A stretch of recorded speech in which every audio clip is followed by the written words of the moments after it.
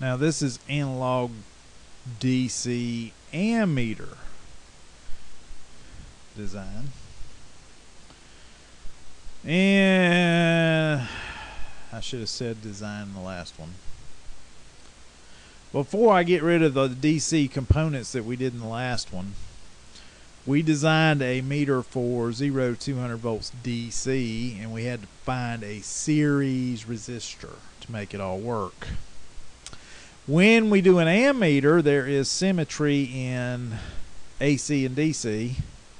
So if I use a series resistance for a voltmeter, what do you think I would use for an ammeter? And after a pause, then what we'll probably see is resistance in parallel. Now, nothing about the meter movement is going to change. I'm going to use the same meter movement for ammeter as I am voltmeter. So if I've got a 25 microamp ammeter with 500 ohms of resistance, it's going to drop 0.0125 volts. We calculated all that in the last video. Now, but the difference is my range instead of voltage is 2 amps. And I will say, did I mention anything in here on the voltmeter about a battery?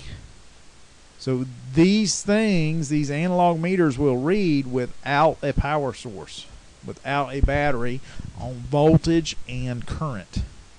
So now I want to design it for a range of 2 amps. Okay, so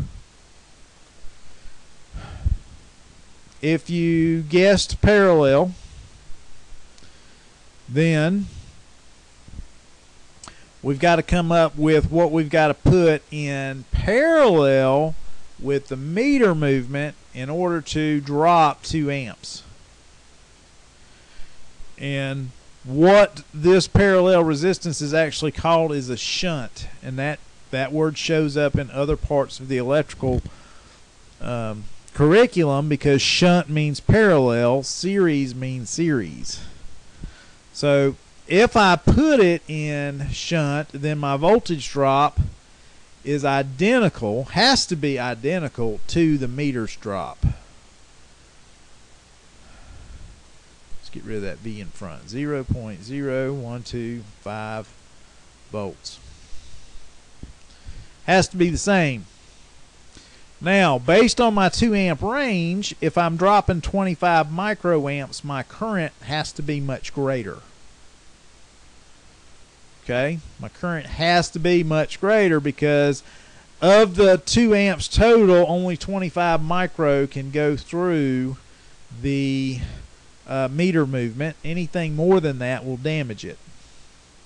So I've got 2 amps, and we know in a parallel circuit the current divides. So 25 is going to go through the ammeter, the meter part, if we design it correctly, and the rest of it has to go through the shunt resistor.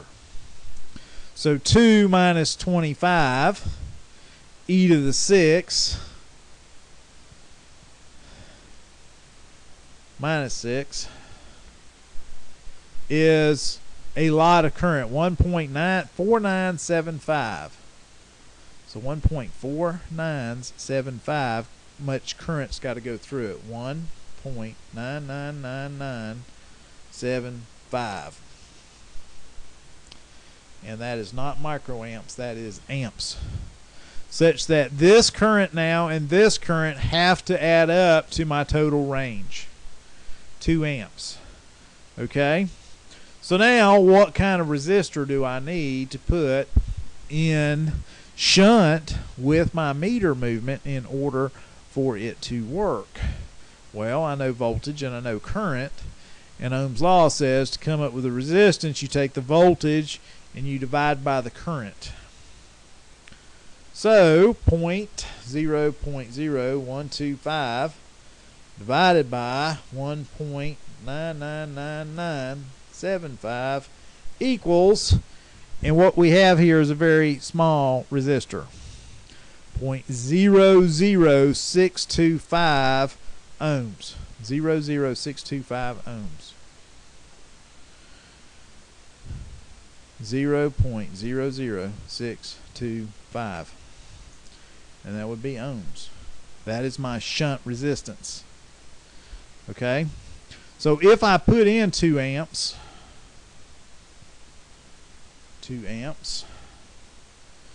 then what goes through my shunt resistor is the 1.99975 amps.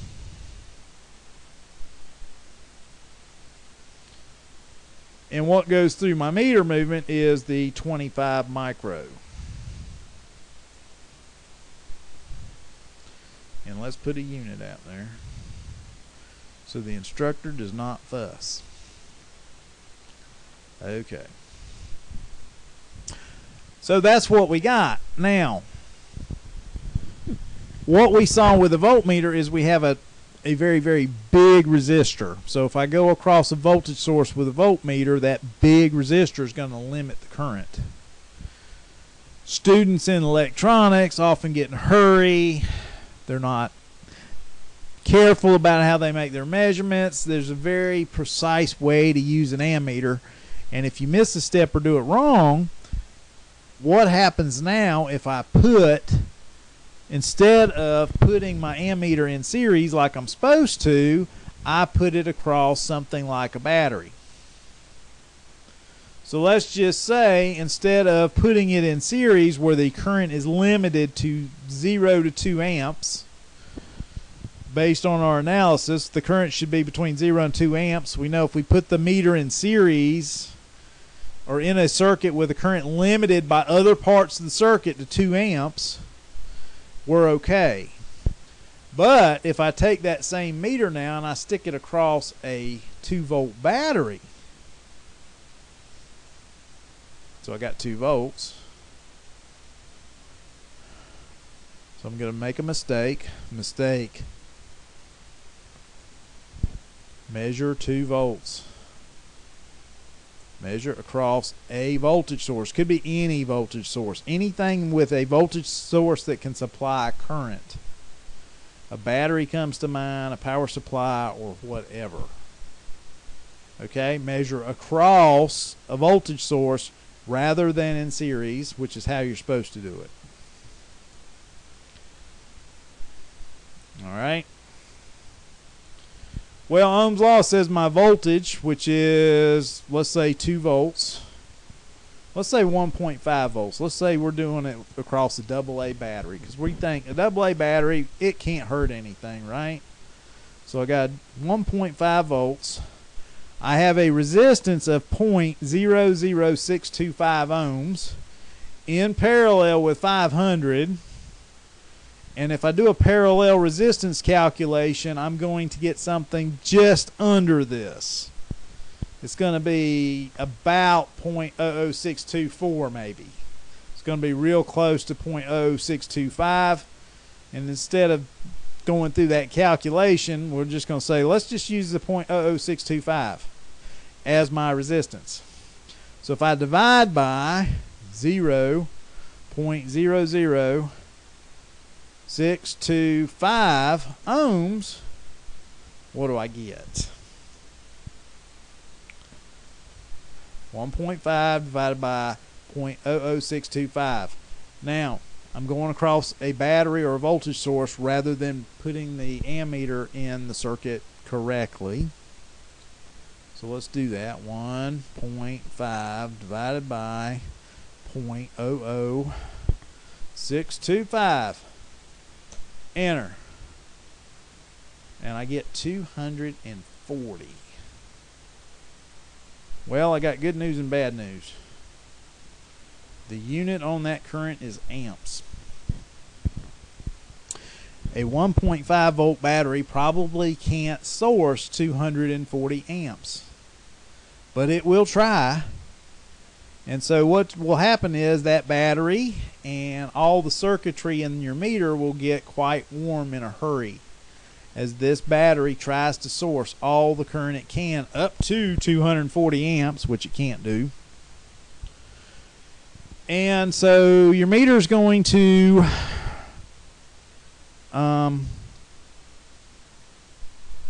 have a lot of current through it. What happens through my meter movement, because I've only got 500 ohms of resistance, so if I take the same 1.5 volts and I divide that by 500 ohms, I'm going to get a number greater than 25 microamps. So my meter will peg and possibly destroy. Things will get warm. My battery will get warm. So we need to somehow prevent this in case this actually happens. Now with a voltmeter, if I stick the leads in, that big series resistance we had keeps everything from keeps the current limited, if you will. But here, when we do the ammeter, the current is not limited. There's nothing to limit it. So what we have to do is we have to use a fuse. So what you will see on your multimeters is your ammeters are fused. There is some maximum current that they will pass, and if you try and pass more current than that, then the fuse will blow. And when the fuse blows, now you have an open circuit, so your resistance technically goes to infinity. And that limits the current to protect the meter movement and the rest of the electronics, or the rest of the circuit inside the analog ammeter. So it's fused. I've blown more fuses than I can remember. You'll probably blow a fuse or two. That's why they're there, in case you accidentally go across voltage source. You have to do fuses. You have to measure current in the proper way. One other point, where's my DC ammeter, my analog DC ammeter, getting its power from? It's getting its power from whatever is the 2 amps that we're trying to measure, so it doesn't need a battery either. And that's the nice thing about the old analog ammeters and voltmeters, is they'll take readings with no batteries in them, because they are designed for a certain range. Everything's static. There's no battery. There's nothing in there, so they just work. When you go to a digital multimeter, now you got to put a battery in there just to power up the electronics and give you a display. Your battery can go dead, and now your meter doesn't work until you get a new battery. So that is ammeter design, which is better than construction. Construction's where you actually put it together, a nice package, make it look good.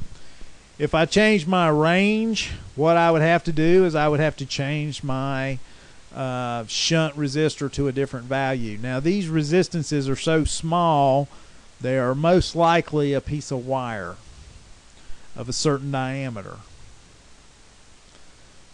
And this resistance is very tiny.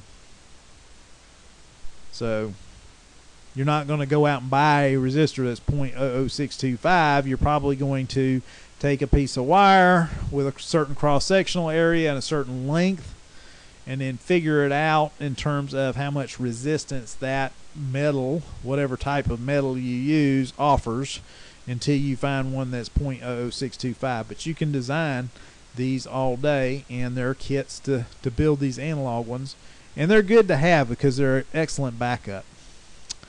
Okay, I think I've talked that one enough. I thank you for watching.